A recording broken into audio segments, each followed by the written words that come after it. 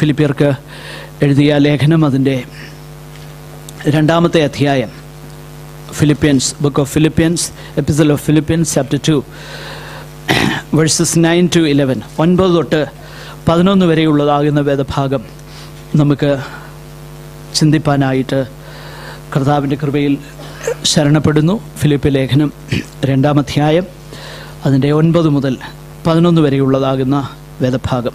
ദയവായിട്ടൊരാൾക്കും yes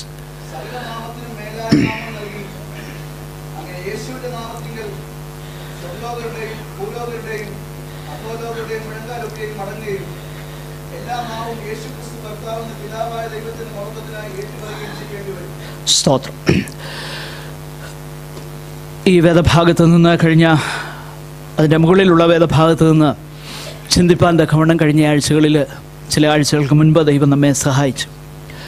ക്രിസ്തുയേശുവിലുള്ളതാകുന്ന ഭാവം നിങ്ങളിലുണ്ടായിരിക്കട്ടെ എന്നുള്ളതാകുന്ന പ്രബോധനത്തിൻ്റെ വെളിച്ചത്തിലാണ് യേശു കർത്താവിനെക്കുറിച്ച് പറയുന്നത് എന്നുള്ള വിഷയം നമ്മൾ കഴിഞ്ഞ ആഴ്ചകളിൽ ചിന്തിക്കുകയുണ്ടായി. ദൈവസ്വരൂപത്തിലിരിക്കെ ദൈവത്തോടുള്ളതാകുന്ന സമത്വം മുറുകെ പിടിച്ച് കൊള്ളണമെന്ന് വിചാരിക്കാതെ മനുഷ്യ സാദൃശ്യത്തിലേക്ക് വന്ന് തന്നെത്താൻ താഴ്ത്തി ക്രൂശിലെ മരണത്തോളം അനുസരണമുള്ളവനായി തീർന്ന കർത്താവിൻ്റെ ആ ശ്രേഷ്ഠമാകുന്ന ഗുണങ്ങളെ ദൈവസ്വരൂപത്തിലിരിക്കെ മുറുകെ പിടിക്കാതെ അത് വിട്ടുകളഞ്ഞ ആ മനോഭാവത്തെ, മനുഷ്യനായി താഴ്മയിലേക്ക് വന്ന കർത്താവിൻ്റെ മനോഭാവത്തെ, മനുഷ്യനെന്ന നിലയിൽ പിതാവിനെ പൂർണ്ണമായി അനുസരിച്ചവനാകുന്ന കർത്താവിൻ്റെ മനോഭാവത്തെ, ആ മനോഭാവം നിങ്ങളിൽ ഉണ്ടാകട്ടെ. ഫിലിപ്പിയിലുള്ളതാകുന്ന വിശുദ്ധന്മാരോട് ഈ പ്രധാനപ്പെട്ട ചിന്തയാണ് അതിൻ്റെ 5 മുതൽ, വിശേഷിച്ച് അതിൻ്റെ 1 മുതൽ 8 വരെയുള്ളതാകുന്ന വാക്യങ്ങളിൽ പൗലോസ് നൽകുന്നത്. എന്നാൽ 9 മുതൽ 11 വരെയുള്ളതാകുന്ന വാക്യങ്ങൾ വാസ്തവത്തിൽ എന്താണ് അർത്ഥമാക്കുന്നത്? മുകളിൽ പറഞ്ഞതാകുന്ന കാര്യങ്ങൾ നമുക്ക് അനുകരിപ്പാനുള്ള കാര്യങ്ങളാണ്, കർത്താവ് ചെയ്തതാകുന്ന കാര്യങ്ങളാണ്. ദൈവത്തോടുള്ളതാകുന്ന സമത്വം പിടിച്ചു വച്ചില്ല, വിട്ടുകളഞ്ഞു. മനുഷ്യരൂപത്തിലേക്ക് താണു വന്നു, പിതാവിനെ സമ്പൂർണമായി അനുസരിച്ചു. ഇതെല്ലാം യേശു കർത്താവ് ചെയ്ത കാര്യങ്ങളാണ്. അതിനെ അനുസരിപ്പാനാണ് ഫിലിപ്പിയിലുള്ള വിശുദ്ധന്മാരോട് പൗലോസ് ആവശ്യപ്പെടുന്നത്. എന്നാൽ 9 മുതൽ 11 വരെയുള്ളതാകുന്ന വാക്യങ്ങളിൽ ദൈവം കർത്താവിൽ ചെയ്ത, പിതാവാകുന്ന ദൈവം തൻ്റെ പുത്രനാകുന്ന യേശു ക്രിസ്തുവിൽ ചെയ്ത കാര്യങ്ങളെക്കുറിച്ചാണ് പറയുന്നത്. അപ്പോൾ ഈ 2-ാമത്തെ ഭാഗം നമ്മോടുള്ള ബന്ധത്തിൽ എന്താണ് അതിൻ്റെ അർത്ഥം? പ്രധാനമായിട്ട് ആ ഭാഗം നൽകുന്നതാകുന്ന സന്ദേശം, യേശു കർത്താവ് ചെയ്തത് സമ്പൂർണമായും ശരിയായിരുന്നു എന്ന പിതാവിൻ്റെ അപ്രൂവലാണ് 9 മുതൽ 11 വരെയുള്ളതാകുന്ന വാക്യങ്ങളിൽ ലഭിക്കുന്ന സന്ദേശം. കാരണം 9-ാമത്തെ വാക്യം ആരംഭിക്കുന്നത് ഇങ്ങനെയാണ്: അതുകൊണ്ട് ദൈവവും അവനെ ഏറ്റവും ഉയർത്തി. എന്തുകൊണ്ട് ദൈവം അവനെ ഏറ്റവും ഉയർത്തി? അതിൻ്റെ കാരണങ്ങളാണ് മുകളിൽ പറഞ്ഞേക്കുന്നത്. അതായത് ദൈവത്തോടുള്ള സമത്വം മുറുകെ പിടിച്ചുകൊള്ളണമെന്ന് കർത്താവ് വിചാരിച്ചില്ല. മനുഷ്യരൂപത്തിലേക്ക് താണിറങ്ങി വന്നു, ക്രൂശിലെ മരണത്തോളം അനുസരണമുള്ളവനായി തീർന്നു. അപ്പോൾ പിടിച്ചു വെക്കാതെ വിട്ടുകളയുന്നതും ഉയർത്താൻ ശ്രമിക്കാതെ താഴുന്നതും ദൈവത്തെ അനുസരിക്കുന്നതും ശരിയാണെന്ന് തെളിയിക്കപ്പെട്ടു. നമ്മോടുള്ള ബന്ധത്തിൽ ഇത് തെളിയിക്കപ്പെടുന്ന ഒരു ദിവസമുണ്ട് എന്ന് യേശു കർത്താവിനെ ഉയർത്തിയ ആ സംഭവത്തിൽ കൂടെ പൗലോസ് ഫിലിപ്പിയിലുള്ള വിശുദ്ധന്മാരോട് പറയുകയാണ്. അതായത് താഴ്മയ്ക്കും യഹോവ ഭക്തിക്കും എന്ന് വെച്ചാൽ മനുഷ്യൻ ദൈവസന്നിധാനത്തിലും മറ്റുള്ളവരുടെ മുൻപിലും ക്രിസ്തു നിമിത്തം താഴ്മയുള്ളവനായി, എന്തിനേറെ ലോകത്തിൻ്റെ ദൃഷ്ടിയിൽ ഭോഷനായിട്ട് ഇന്ന് ജീവിച്ചാൽ ദൈവസന്നിധാനത്തിൽ അവൻ ഭോഷനല്ലെന്നും ഒരു ദിവസം അത് ശരിയാണെന്ന് തെളിയിക്കപ്പെടുന്നതുമാകുന്ന ഒരു ദിവസമുണ്ട് എന്ന സന്ദേശമാണ് കർത്താവിനെ ഉയർത്തിയതിൽ കൂടെ ഇവിടെ പൗലോസ് പറയുന്ന വാക്കുകളിൽ ഫിലിപ്പിയർക്ക് നൽകുന്നത്. എന്ന് പറഞ്ഞാൽ നാം ഒരു കാര്യം മനസ്സിലാക്കണം. ദൈവനാമം നിമിത്തം, ദൈവത്തോടുള്ള സ്നേഹം നിമിത്തം പല കാര്യങ്ങളിലും ദൈവത്തെ സ്നേഹിക്കുന്നത് കൊണ്ട്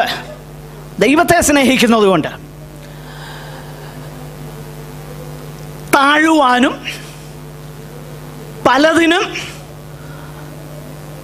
പ്രതികാരം ചെയ്യുവാനും പലതിനും മറുപടി പറയുവാനും തുനിയാതെ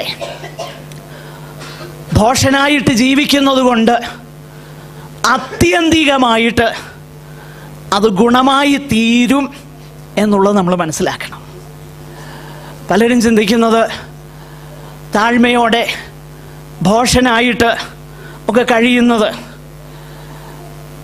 കഴിവില്ലാത്തത് കൊണ്ടും അല്ലെങ്കിൽ അങ്ങനെ പ്രതികരിക്കാൻ അറിയാത്തത് കൊണ്ടും ഒക്കെയാണെന്നൊക്കെ മനുഷ്യർ ചിന്തിക്കും. പക്ഷെങ്കിൽ അതെന്തോ ആകട്ടെ, ദൈവത്തോടുള്ള സ്നേഹം നിമിത്തവും ദൈവവചന നിമിത്തവും കർത്താവിനെ അനുസരിക്കുകയും ഭയപ്പെടുകയും ചെയ്യുന്നത് കൊണ്ട് ഭോഷനെ പോലെ താഴ്മയുള്ളവനായി, സഹിക്കുന്നവനായി, പിടിച്ചു വെക്കാതെ വിട്ടുകളയുന്നവനായി, ദൈവത്തെ പൂർണ്ണമായി അനുസരിക്കുന്നവനായി ഒരു ദൈവ പൈതൽ ഈ ഭൂമിയിൽ ജീവിച്ചാൽ ഒരു ദിവസം തെളിയിക്കപ്പെടുന്ന ഒരു ദിവസമുണ്ട്. ആ ഒരു സന്ദേശം നമുക്ക് വളരെ വ്യക്തതയോടെ കാണുവാൻ തക്കവണ്ണം കഴിയുന്നുണ്ട്. ദൈവത്തിൻ്റെ വചനത്തിൽ നമ്മൾ കാണുന്നതാകുന്ന വിഷയം, പൗലോസ് ആ വരുവാനുള്ളതാകുന്ന കാര്യങ്ങളുടെ വെളിച്ചത്തിലാണ് ഇന്നത്തെ തൻ്റെ സകല കാര്യങ്ങളും താൻ വിലയിരുത്തുന്നത്. ഉദാഹരണത്തിന് ഈ ഒരു വേദഭാഗം, അതായത് ഈ ഒരു പോർഷൻ, അതിൻ്റെ അവസാന ഭാഗമെന്നുള്ളത് 16-ാമത്തെ വാക്യം. ആ 16-ാമത്തെ വാക്യം ഇങ്ങനെയാണ് പൗലോസ് അവസാനിപ്പിക്കുന്നത്: അങ്ങനെ ഞാൻ ഓടിയതും അധ്വാനിച്ചതും വെറുതെ ആയില്ല എന്ന് ക്രിസ്തുവിൻ്റെ നാളിൽ എനിക്ക് പ്രശംസയുണ്ടാകും. അപ്പം ഇന്ന് ചെയ്തതിനും ചെയ്യാതിരുന്നതിനും, ഇന്ന് സഹിച്ചതിനും, ഇന്ന് പിടിച്ചു വെക്കാതെ വിതരണം ചെയ്തതിനും എല്ലാറ്റിനും ദൈവത്തിങ്കിൽ നിന്നും ഒരു വിൻഡിക്കേഷൻ വരുന്ന, ശരിയെന്ന് തെളിയിക്കപ്പെടുന്ന ഒരു ദിവസമുണ്ട്. അപ്പം ആ ഒരു കാര്യമാണ് ഇവിടെ പ്രധാനമായിട്ട് ദൈവത്തിൻ്റെ വചനത്തിൽ നമുക്ക് കാണുവാൻ കഴിയുന്നത്. ഏകദേശം ഇതേ ആശയം തന്നെയാണ് അപ്പോസ്തലനാകുന്ന പത്രോസ് നൽകുന്നത്. പത്രോസിൻ്റെ 1-ാം ലേഖനം അതിൻ്റെ 5-ാം അധ്യായം 5ഉം 6ഉം വാക്യങ്ങൾ ഇങ്ങനെയാണ്: എല്ലാവരും തമ്മിൽ കീഴടങ്ങി താഴ്മ ധരിച്ചുകൊള്ളുവിൻ. ദൈവം നിഗളികളോട് എതിർത്ത് നിൽക്കുന്നു, താഴ്മയുള്ളവർക്കോ കൃപ നൽകുന്നു. 6-ാം വാക്യം, അതുകൊണ്ട് ദൈവം തക്ക സമയത്ത് നിങ്ങളെ ഉയർത്തുവാൻ ദൈവത്തിൻ്റെ ബലമുള്ള കൈക്കീഴ് താണിരിപ്പീൻ. പ്രിയമുള്ളവരെ, വാസ്തവത്തിൽ ദൈവത്തിന് ഉയർത്തുവാൻ ഒരു നിമിഷം മതി, ഒറ്റ നിമിഷം മതി. എന്നാൽ നമ്മെ താഴ്മ പഠിപ്പിക്കണമെങ്കിൽ ഒരു നിമിഷം കൊണ്ട് സാധിക്കുകയില്ല. ഇത് നമ്മൾ മനസ്സിലാക്കണം. കാരാഗ്രഹത്തിൽ കിടന്ന യോസഫിനെ ഉയർത്താൻ ഒരു ദിവസം മതിയായിരുന്നു. പക്ഷെ യോസഫിനെ യോസഫ് ആക്കിയത് ദൈവം അവനെ താൻ ആഗ്രഹിക്കുന്നത് പോലെ ആക്കിയത് ഒരു ദിവസം കൊണ്ടല്ല, അനേക ദിവസങ്ങൾ കൊണ്ടാണ്. അതുകൊണ്ട് തക്ക സമയത്ത് നിങ്ങളെ ഉയർത്തേണ്ടതിന് നമുക്ക് ആവശ്യമായിരിക്കുന്നത് എന്താ? താഴ്മയാണ്. താഴ്മയാണ് ആവശ്യമായിരിക്കുന്നത്. കാരണം ഞാൻ പലപ്പോഴും പറഞ്ഞിട്ടുള്ള ഒരു വിഷയം, മനുഷ്യൻ ബൈ നേച്ചർ അവൻ്റെ വീഴ്ചയാൽ അവനുള്ളതാകുന്ന ഒരു പ്രശ്നം, അവനെപ്പോഴും ഉയരണമെന്നുള്ളതാണ്. യേശു കർത്താവ് പറഞ്ഞു, തന്നെത്താൻ ഉയർത്തുന്നവൻ താഴ്ത്തപ്പെടും, തന്നെത്താൻ താഴ്ത്തുന്നവനോ ഉയർത്തപ്പെടും. നോക്കുക, ലോകത്തിൻ്റെ ആ സ്റ്റാൻഡേർഡും ആ ക്രമവും അല്ല ദൈവരാജ്യത്തിലുള്ളത്. ലോകത്തിൻ്റെ ക്രമം അനുസരിച്ച് തന്നെത്താൻ ഉയർത്തുന്നവനാണ് ഉയർത്തപ്പെടുന്നത്. എന്നാൽ ദൈവരാജ്യത്തിൻ്റെ ക്രമം നേരെ വിരുദ്ധമായിട്ടുള്ളതാണ്. തന്നെത്താൻ താഴ്ത്തുന്നവനാണ് ഉയർത്തപ്പെടുന്നത്. ആകട്ടെ, ഞാൻ വളരെ പെട്ടെന്ന് ഈ വിഷയത്തിലേക്ക് വരുവാൻ തക്കവണ്ണം ഞാൻ ആഗ്രഹിക്കുകയാണ്. അതുകൊണ്ട് ദൈവം കർത്താവിനെ ഏറ്റവും അധികം ഉയർത്തി. ദൈവം കർത്താവിനെ, പിതാവാകുന്ന ദൈവം യേശു കർത്താവിനെ ഉയർത്തിയതിനെ കുറിച്ച് ഈ വാക്യങ്ങളിൽ പറയുന്ന ചില കാര്യങ്ങൾ നമ്മൾ ഒരുമിച്ച് ചിന്തിക്കുവാൻ പോകുകയാണ്.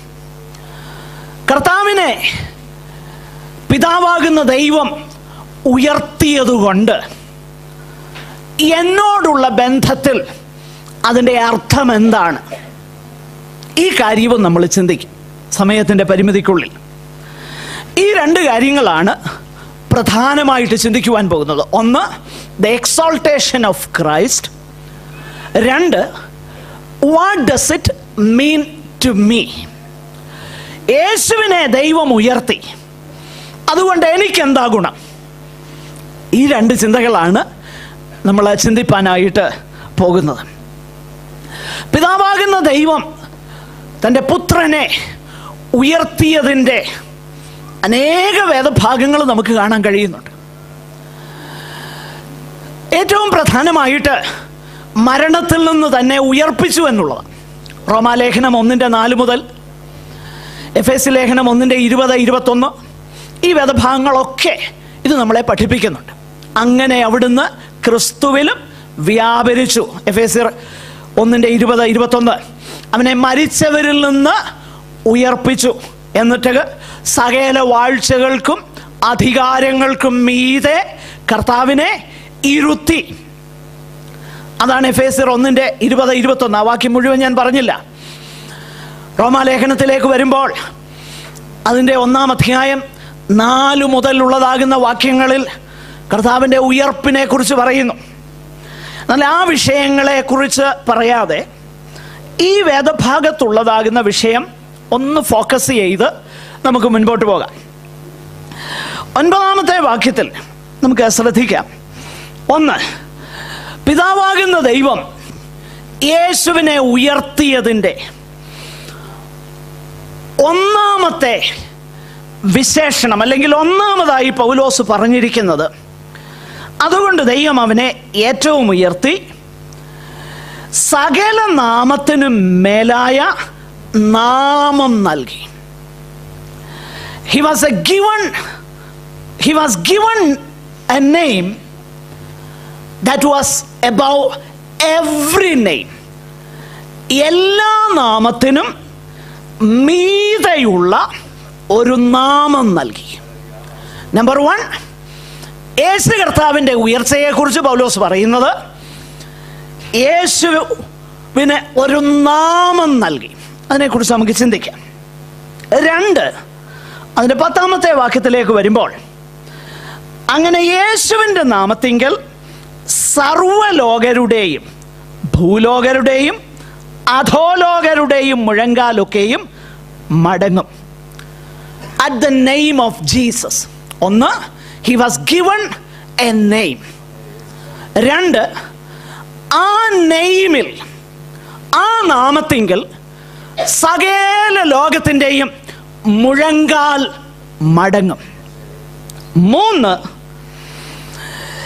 എല്ലാ നാവും, 11-ാം വാക്യം, യേശു ക്രിസ്തു കർത്താവ് എന്ന് പിതാവായ ദൈവത്തിൻ്റെ മഹത്വത്തിനായി ഏറ്റുപറയുകയും ചെയ്യേണ്ടി വരും.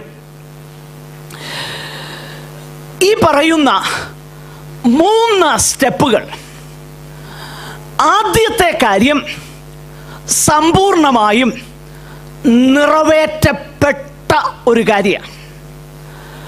2-ാമത്തെ കാര്യങ്ങൾ സമ്പൂർണമായും നിറവേറ്റപ്പെട്ടിട്ടില്ല. അത് നിറവേറുവാൻ പോകുന്നതേയുള്ളൂ. എല്ലാ നാവും, സകല നാവും യേശു ക്രിസ്തു കർത്താവ് എന്നേറ്റു പറയുന്ന ഒരു ദിവസം വരുന്നു. എല്ലാ മുഴങ്കാലുകളും യേശുവിൻ്റെ നാമത്തിങ്കൽ മടങ്ങുന്ന ഒരു ദിവസം വരുന്നു. അത് സംഭവിപ്പാനുള്ള കാര്യങ്ങളാണ്. എന്നാൽ ഇപ്പോൾ സമ്പൂർണമായും നിറവേറ്റപ്പെട്ട ആ അനുഗ്രഹം എന്താ? അത് യേശുവിന് ഏറ്റവും വലിയ മേലായ ഒരു നാമം നൽകി. അത് നമുക്ക് അല്പമായിട്ട് ഒന്ന് ശ്രദ്ധിക്കാം. ഈ നാമം നൽകുക എന്നൊക്കെ പറഞ്ഞാൽ എന്താണ് അർത്ഥമാക്കുന്നത്? വേദപുസ്തകത്തിൽ ഒരു വ്യക്തിയുടെ പേരിന് വളരെ പ്രാധാന്യമുണ്ട്. ഒരു വ്യക്തിയുടെ പേര് കേൾക്കുമ്പം ആ വ്യക്തിയെക്കുറിച്ച് പല കാര്യങ്ങളും ഓർക്കാൻ കഴിയുന്ന നിലയിലാണ് വേദപുസ്തക കാലത്ത് അവർ പേരിടുന്നത്. ഇന്നത്തെ പോലൊന്നുമല്ല. ഇന്നാണെന്നുണ്ടേ ഭർത്താവിൻ്റെ ആദ്യത്തെ പേരിൻ്റെ ആദ്യത്തെ അക്ഷരവും ഭാര്യയുടെ ആദ്യത്തെ അക്ഷരവും ഒക്കെ. ഞങ്ങളുടെ അടുത്ത് ഒരു ഇലക്ട്രിക്കൽ ഷോപ്പുണ്ട്. അതിൻ്റെ പേര് സാക്രി ഇലക്ട്രിക്കൽസ് എന്ന്. അതിനെക്കുറിച്ച് ഒരാൾ എന്നോട് പറഞ്ഞേ, ഭാര്യയുടെ പേര് സരസ്വതി, ഭർത്താവിൻ്റെ പേര് കൃഷ്ണനും, അതുകൊണ്ട് അത് സാക്രി എന്നായത്. അപ്പം അത് കേട്ടു നിന്ന് ഒരാൾ പറഞ്ഞു, വേറൊരു പേര് പറഞ്ഞു, ഇന്ന പേരാകാഞ്ഞത് രക്ഷപ്പെട്ടു, അല്ലായിരുന്നേ ബുദ്ധിമുട്ടായേനെ എന്ന് പറഞ്ഞു. എന്ന് പറഞ്ഞാൽ ഞാൻ പറഞ്ഞത് ഇത്രയേ ഉള്ളൂ. ഈ നമ്മുടെ കയ്യിലൊക്കെ പേരിടുന്നത് ചില പേരുകളൊക്കെ ഭയങ്കര തമാശ തോന്നുന്നത്. ഞാനതൊന്നും ഇപ്പോൾ പറയുന്നില്ല, അതിൻ്റെ ആവശ്യമില്ല. കാരണം നമ്മുടെ ആ ഒരു അന്തരീക്ഷം മാറുവാൻ ഞാൻ ആഗ്രഹിക്കുന്നില്ല, അതുകൊണ്ട്. എന്നാൽ വേദപുസ്തക കാലത്ത് പേരിടുമ്പോൾ അത് ഒരു വ്യക്തിയെ വിളിക്കുന്ന പേരും അവനെക്കുറിച്ച് ഓർക്കുവാനായിട്ട് ഒത്തിരി കാര്യങ്ങളും ഉള്ളടക്കം ചെയ്തൊരു പേരായിരിക്കും എപ്പോഴും ഇടുന്നത്. 1-2 ഉദാഹരണം പറയാം. ഉൽപ്പത്തി പുസ്തകത്തിൽ നമ്മൾ വായിക്കുന്നുണ്ട്, എടുത്ത് വായിക്കണ്ട, ഞാനങ്ങ് പറഞ്ഞങ്ങ് പോകാം. 35-ാം അധ്യായം 18-ാം വാക്യത്തിൽ റാഹേല് മരിക്കുകയാണ്.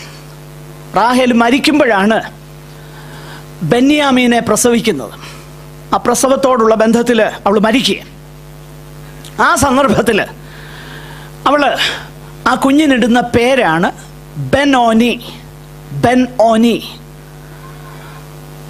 ബെൻ-ഓനി എന്ന എബ്രായ പദത്തിൻ്റെ അർത്ഥം son of my trouble. Son of my trouble. എൻ്റെ കഷ്ടതയുടെ പുത്രനെന്ന. പക്ഷേ യാക്കോബ് പേര് മാറ്റിയിട്ടു, ബെന്യാമീൻ എന്നിട്ടു. ബെന്യാമീൻ എന്ന് പറഞ്ഞു കഴിഞ്ഞാൽ son of my right hand എന്ന. അതോർത്ത് ഞാൻ ദൈവത്തിന് സ്തോത്രം ചെയ്യുക. അല്ലായിരുന്നേ അവൻ്റെ ജീവിതകാലം മുഴുവൻ ആ പേരും വഹിച്ചുകൊണ്ട് ജീവിക്കേണ്ടി. എന്നാൽ ഇങ്ങനെ പേരിട്ട ഒരാളാണ് 1 ദിനവൃത്താന്തത്തിൽ നമ്മൾ കാണുന്നുണ്ട്. പാപം എടുത്ത് വായിക്കണ്ടേ, ഞാനങ്ങ് പറയാമെന്നേ, മാത്രമല്ല ബുദ്ധിമുട്ടുമാണ് എടുക്കാൻ. 1 ദിനവൃത്താന്തത്തിൽ നമ്മൾ വായിക്കുന്നേ, അവൻ്റെ അമ്മ അവനെ വ്യസനത്തോടെ പ്രസവിച്ചു എന്ന് പറഞ്ഞ് അവൻ എന്നാ പേരിട്ടെ? യാബേസ്. വ്യസനപുത്രൻ എന്നായിരുന്നു അവൻ്റെ പേര്. അമ്മയപ്പനും കൊടുത്ത പേരെന്താ? വ്യസനപുത്രൻ. യാബേസ് നിശ്ചയിച്ചു, ഈ പേര് മാറ്റിയേ പറ്റുള്ളൂ. ദൈവത്തോട് അപേക്ഷിച്ചു, ദൈവം ചോദിച്ചതിനെ അവന് കൊടുത്തു എന്നൊക്കെ നമ്മൾ വായിക്കുന്നുണ്ട്.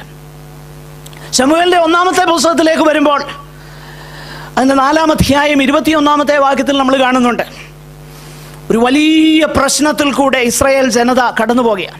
പെട്ടകം പിടിക്കപ്പെട്ടു എന്ന് കേട്ടപ്പോൾ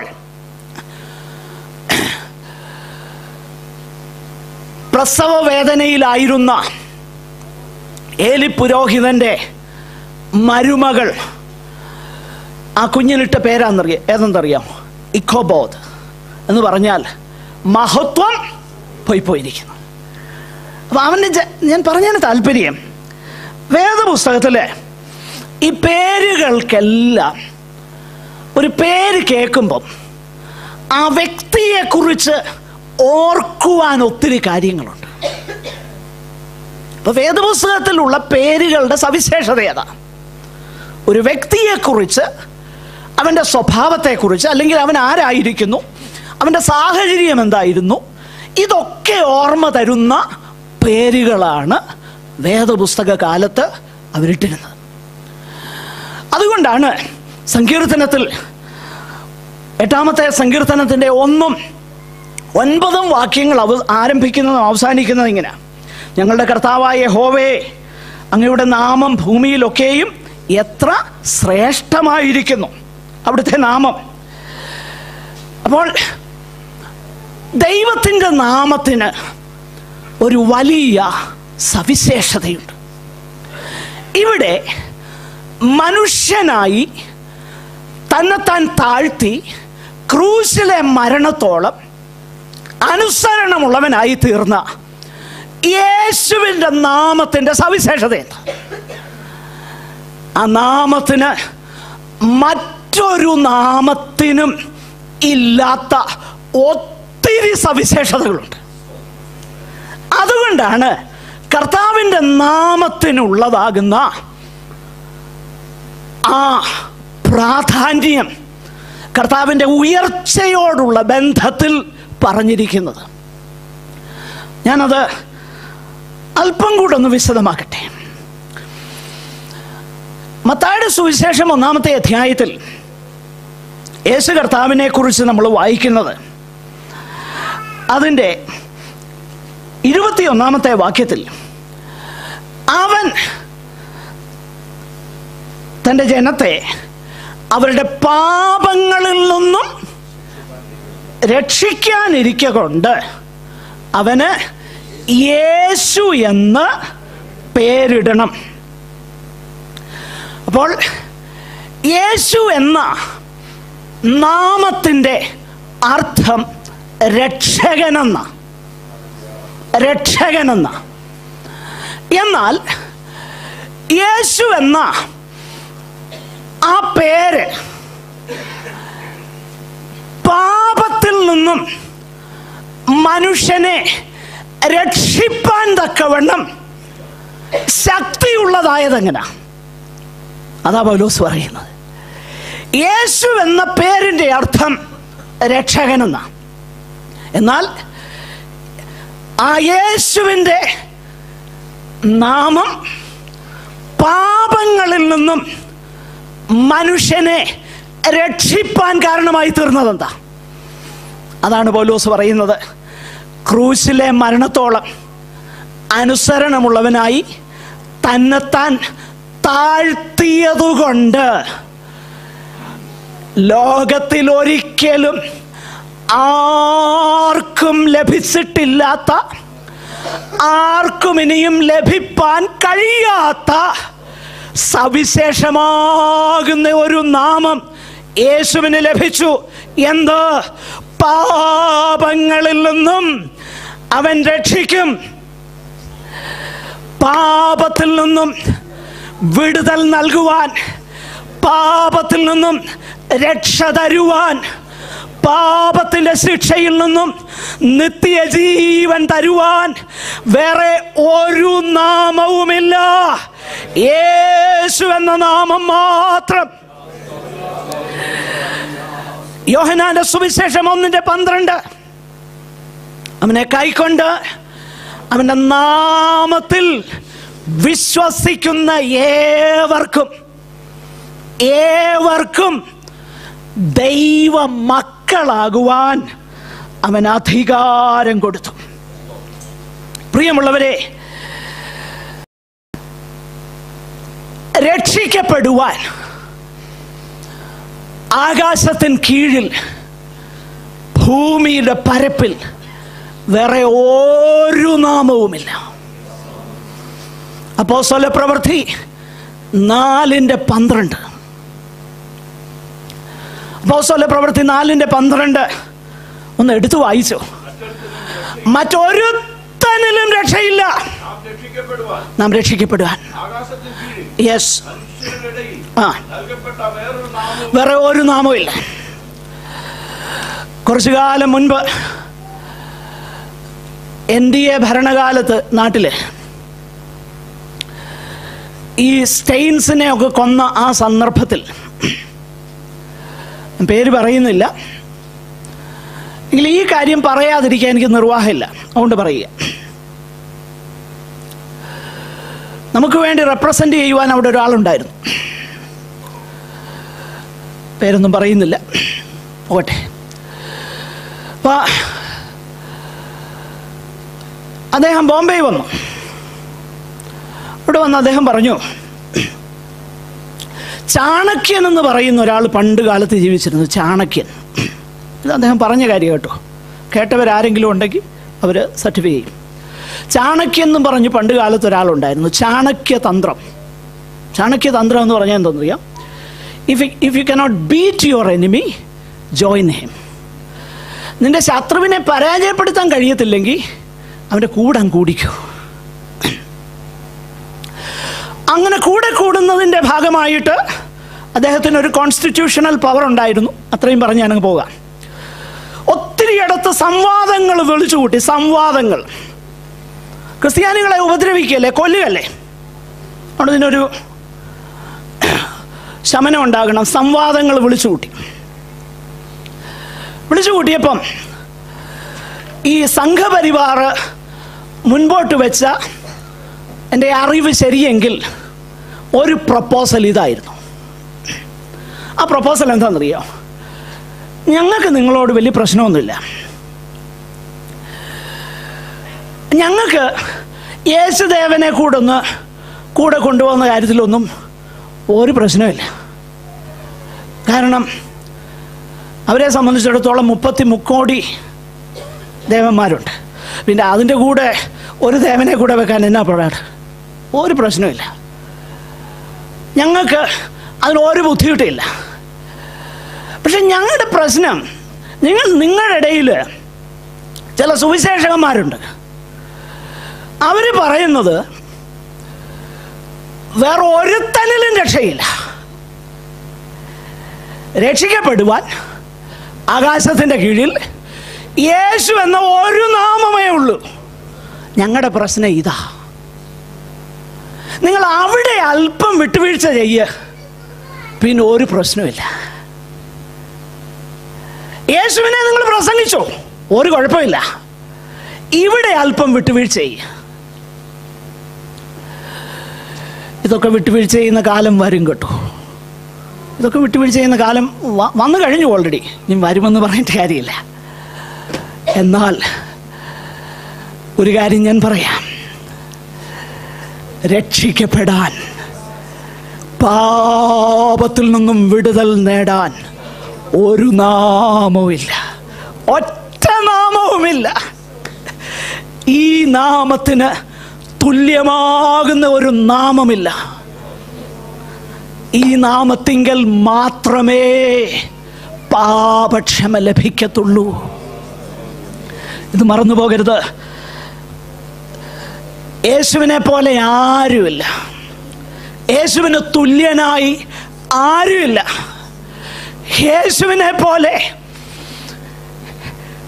സ്വന്തം ജീവനെ സകല ലോകത്തിനും വേണ്ടി നൽകിയ ഒരു രക്ഷകനില്ല. ഇല്ല ഇല്ല ഇല്ല, യേശു മാത്രമേ ഉള്ളൂ. അതുകൊണ്ടാണ് യേശുവിൻ്റെ നാമത്തിങ്കൽ പാപക്ഷമയുണ്ട്, നിത്യജീവനുണ്ട്. രക്ഷിക്കപ്പെടാൻ വേറെ ഒരു നാമവുമില്ല. അപ്പൊ പിതാവ് നൽകിയ ഈ നാമത്തിൻ്റെ ഏറ്റവും വലിയ സവിശേഷത, രക്ഷിക്കപ്പെടാൻ വേറെ നാമമില്ല, അതിന് തുല്യമായിട്ടൊന്നുമില്ല. ഇനി അതുമാത്രമല്ല, ഈ നാമത്തിങ്കൽ അപ്പോസ്തല പ്രവൃത്തി വായിച്ചു നോക്കിക്കഴിഞ്ഞാൽ ഈ നാമത്തിങ്കലാണ് അത്ഭുതങ്ങൾ നടന്നിട്ടുള്ളത്. ഈ നാമത്തിങ്കലാണ് രോഗികൾ സൗഖ്യമായിട്ടുള്ളത്. ഈ നാമത്തിങ്കലാണ് ഭൂതങ്ങൾ വിട്ടുപോയിട്ടുള്ളത്. ആ നാമത്തിന് ഇന്നും ശക്തിയുണ്ട്. ഈ നാമത്തിങ്കൽ ഇന്ന് പാപികൾക്ക് രക്ഷയുണ്ടെങ്കിൽ ഇന്ന് രോഗികൾക്ക് സൗഖ്യവുമുണ്ട് ഈ നാമത്തിങ്കൽ. കാരണം യേശുവിൻ്റെ നാമം വിശേഷപ്പെട്ട നാമമാണ്. ഈ നാമത്തിങ്കൽ ഭൂതങ്ങൾ വിട്ടോടുന്ന നാമമാണ്. ഇതുപോലെ ഒരു നാമം ഇല്ല ഇല്ല ഇല്ല. Praise God. അപ്പൊ യേശുവിൻ്റെ നാമം സകല നാമത്തിനും മീതെയുള്ള നാമം. യേശുവിന് ഈ നാമം ലഭിച്ചത് കൊണ്ടാണ് സാധുക്കളാകുന്ന നമുക്ക് ദൈവമക്കളായി തീരുവാൻ അധികാരം കിട്ടിയത്. Hallelujah, hallelujah. അല്ലെങ്കിൽ നാം ഇന്നും നമ്മുടെ പാപങ്ങളിൽ തന്നെ തുടരുമായിരുന്നു. നമുക്ക് ഇസ്രായേൽ പൗരതയോട് ഒരു ബന്ധമില്ലായിരുന്നു. നമ്മൾ പ്രകൃതിയ ജാതികളായിരുന്നു. നമ്മൾ നാശത്തിൽ നിന്നും നാശത്തിലേക്ക് യാത്ര ചെയ്തുകൊണ്ടിരുന്നു. എന്നാൽ യേശുവെന്ന നാമത്തിങ്കൽ വിശ്വസിച്ച് ജീവരക്ഷ പ്രാപിപ്പാൻ സാധുക്കളാകുന്ന നമുക്ക് കഴിഞ്ഞത് എന്തുകൊണ്ട്? പഠനമുള്ളവനും ഇല്ലാത്തവനും, ബുദ്ധിമാനും ഭോഷനും സമ്പന്നനും പണമില്ലാത്തവനും എല്ലാവർക്കും ഒരുപോലെ ജീവരക്ഷയ്ക്ക് കാരണമായി തീർന്ന വേറെ ഒരു നാമവും ഇല്ല ഇല്ല ഇല്ല. യേശു എന്ന നാമം മാത്രം. പ്രിയമുള്ളവരെ, ഈ നാമത്തിലാണ് ഇന്നും ദൈവം ഈ കാര്യങ്ങൾ ചെയ്യുന്നത്. ഇന്നും യേശുവിൻ്റെ നാമത്തിങ്കലാണ് പാപികൾക്ക് രക്ഷയുള്ളത്. ഇന്നും യേശുവിൻ്റെ നാമത്തിങ്കലാണ് രോഗികൾക്ക് സൗഖ്യമുള്ളത്. ഇന്നും യേശുവിൻ്റെ നാമത്തിങ്കൽ മാത്രമാണ് ഭൂതങ്ങൾ വിട്ടോടുന്നത്. ബാക്കിയൊക്കെ ഫേക്കാണ്, താൽക്കാലികമാണ്. യഥാർത്ഥമായിട്ടുള്ളത് യേശുവിൻ്റെ നാമത്തിങ്കലാണ്. അതുകൊണ്ട് നമ്മുടെ ഉത്തരവാദിത്വം എന്താ? നാം ഒരു കാര്യം മനസ്സിലാക്കണം. യേശുവിൻ്റെ നാമം നാം വൃഥ എടുക്കരുത്. കർത്താവിൻ്റെ നാമത്തിൻ്റെ ആ മഹത്വം നമ്മൾ തിരിച്ചറിയണം. ചില പ്രിയപ്പെട്ടവരൊക്കെ ചുമ്മാതെ വെറുതെ യേശുവിൻ്റെ നാമത്തിൽ എന്നൊക്കെ പറയാറുണ്ട്. ഞാൻ അവരോട് പറയാറുണ്ട്, ബി കെയർഫുൾ, സൂക്ഷിക്കണം. ഇംഗ്ലീഷ് ഭാഷയിൽ ഈ വെസ്റ്റേണേഴ്സിന് ഒരു അവർക്ക് പറഞ്ഞു വരുന്നത് four Jesus sake, four Jesus sake. അവരുടെ ഭാഷയുടെ ഒരു ഭാഗമാണ് ഫോർ ജീസസ് സേക്ക്. ഇങ്ങനെ പറയാറുണ്ട് അവരുടെ കൊളോക്കിയൽ ലാംഗ്വേജിൽ, നാട്ടുഭാഷയിൽ. പക്ഷേ ഒരു കാര്യം മനസ്സിലാക്കണം, ഇതങ്ങനെ എടുക്കാനുള്ള നാമമല്ല. യേശുവിൻ്റെ നാമം അങ്ങനെ എടുക്കാനുള്ള നാമമല്ല. അത് വ്യർത്ഥമായിട്ട് എടുക്കുവാൻ കഴിയുകയില്ല. അങ്ങനെ എടുത്താൽ എന്ത് സംഭവിക്കുമെന്ന് അപ്പോസ്തല പ്രവൃത്തി 19-ാം അധ്യായത്തിൽ നമ്മൾ വായിക്കുന്നുണ്ട്. പൗലോസ് പ്രസംഗിക്കുന്ന യേശുവിൻ്റെ നാമത്തിൽ ഞങ്ങൾ ഭൂതങ്ങളെ പുറത്താക്കി ചിലരെ എന്ന് സംഭവിച്ചെന്ന് നമുക്കറിയാം. പ്രിയമുള്ളവരെ, ഞാൻ പറഞ്ഞു വരുന്നതിൻ്റെ താല്പര്യം എന്താണെന്നറിയാമോ? യേശുവിൻ്റെ നാമത്താൽ പാപക്ഷമ പ്രാപിച്ച് വീണ്ടും ജനന അനുഭവം പ്രാപിച്ച് ദൈവമക്കളായി തീർന്ന ഒരു ദൈവ പൈതലിന് ആ നാമം നിമിത്തമുള്ള ആ അധികാരം സ്വർഗം കനിഞ്ഞു തന്നിരിക്കുകയാണ്. ദൈവം നൽകുന്ന സന്ദർഭങ്ങളിൽ ദൈവത്തിൻ്റെ നാമത്തിന് സാക്ഷ്യം വഹിപ്പാൻ ദൈവം തരുന്ന അവസരങ്ങളിൽ ദൈവകൃപയിൽ വിനയത്തോടെ ആശ്രയിച്ച് താഴ്മയോടെ ആ നാമത്തിങ്കൽ ചാരിക്കൊണ്ട് ഞാൻ എൻ്റെ പ്രിയപ്പെട്ടവരോട് ആവശ്യപ്പെടുക, രോഗികൾക്ക് വേണ്ടി പ്രാർത്ഥിക്കുക. ആ നാമത്തിൽ ദൈവം അവർക്ക് സൗഖ്യം കൊടുക്കും. അത് നമ്മുടെ കഴിവ് കൊണ്ടല്ല, നമ്മുടെ കഴിവ് കൊണ്ടല്ല, നമ്മുടേതാകുന്ന യാതൊരു മിടുക്കും കൊണ്ടല്ല. ഈ നാമം ശ്രേഷ്ഠമായ നാമം ആകൊണ്ടാണത്. സ്തോത്രം.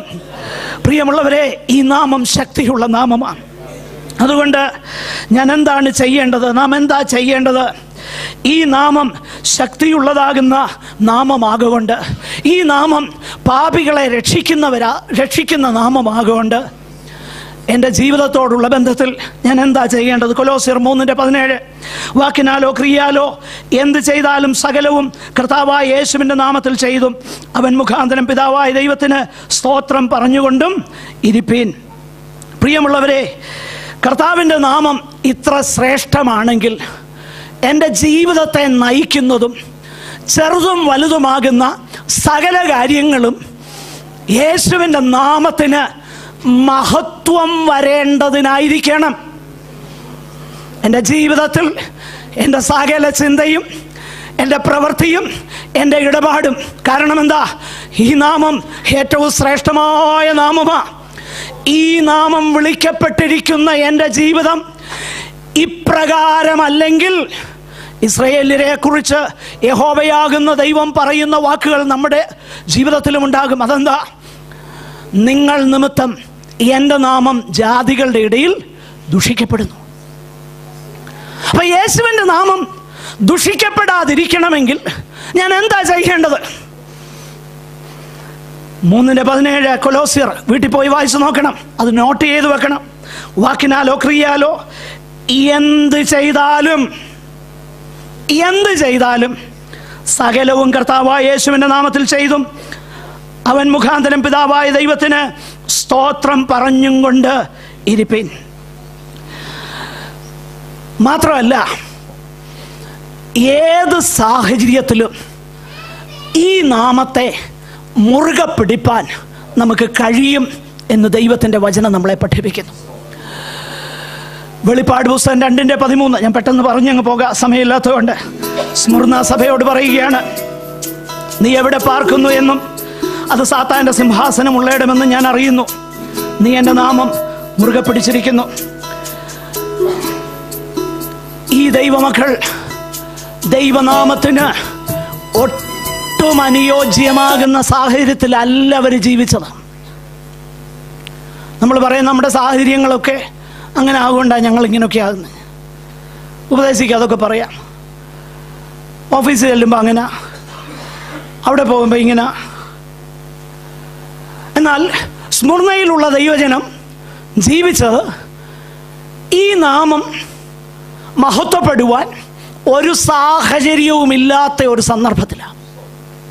കാരണം നീ എവിടെ പാർക്കുന്നു എന്നും അതെവിടെയാ സാത്താൻ്റെ സിംഹാസനം ഉള്ളയിടമെന്ന് ഞാൻ അറിയുന്നു. അപ്പൊ സാത്താൻ സിംഹാസനം ഇട്ട് വാഴുന്ന ഒരിടത്ത് പാർക്കുന്നവരാ ആര്? സ്മുർനയിലുള്ളവർ.